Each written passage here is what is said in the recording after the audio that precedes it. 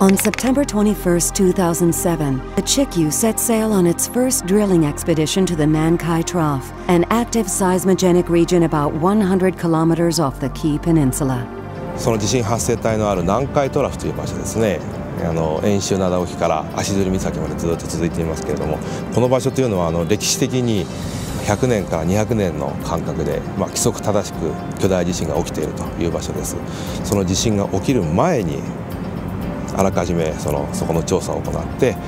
その仕組みを分かっておくということを行うことができる貴重な場所であるという意義があります。It's the scientists' goal since the 1990s to be able to drill very deep below the seafloor into these very active zones like the earthquake faults. So the Chikyu is a completely unique vessel that gives us the ability to drill more than 1 or 2 kilometers, actually 4, 5, or 6 kilometers below the seafloor. And that's where what we call seismogenic zone is, the place where the earthquakes actually occur at that depth. So for many years in scientific drilling, we have not had any capability to drill so deeply below the sea bottom and to control the conditions down there so we can make the measurements that we need. 去年の暮れから今やっているのはですね、ステージ1でして、その目標はですね、とりあえずまず浅いところをあちこちで掘ってですね、それで全体のフレームワークをつかむと。サブダクションゾーン、プレートが沈み込むところのですね、全体のシステムを理解するというのが非常に大きな目標です。地震あるいは津波を起こした可能性のあるですね、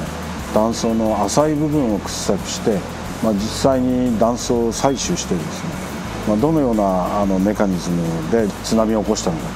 ということをですね、解明したい。Drilling finally penetrates the Megasplay Fault, the existence of which has been inferred based on prior research findings and analysis. This expedition is the first step by drilling the upper section of the area where we are working, by drilling 1,000 meters, hopefully, of the section above one of the main faults related to these earthquakes.